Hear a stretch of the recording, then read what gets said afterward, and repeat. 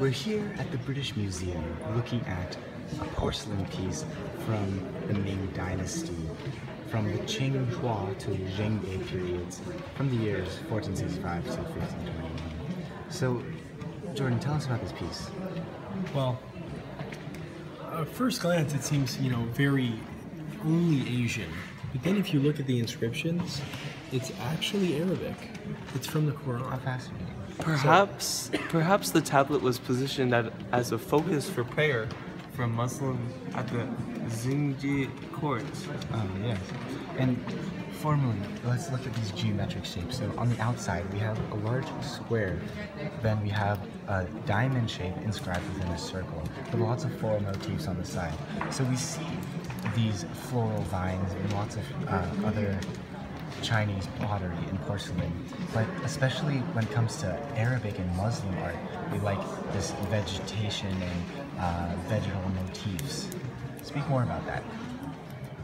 Well, it seems like the motifs are very Arabic as well, as those detailed motifs are used throughout mosques. And so the cross-cultural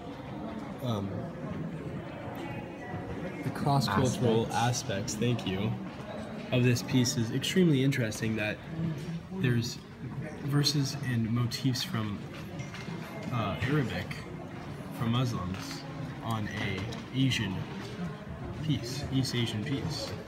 Clearly, at first glance, you are enticed by the jade song with the square at the top and the background of the circle and the symmetrical, Very true. floral design really pierces your heart. Now, And, yeah. what was the artist trying to do? All of these shapes, the square in the middle of the circle and the outer square and rectangles, they're all double lined. Why would the artist use double lines and not single lines when usually everything's very flowy and elegant when we see in these porcelain pieces, but this is very rigid and structured. Why is that? I think that's where the cross-cultural aspect comes in.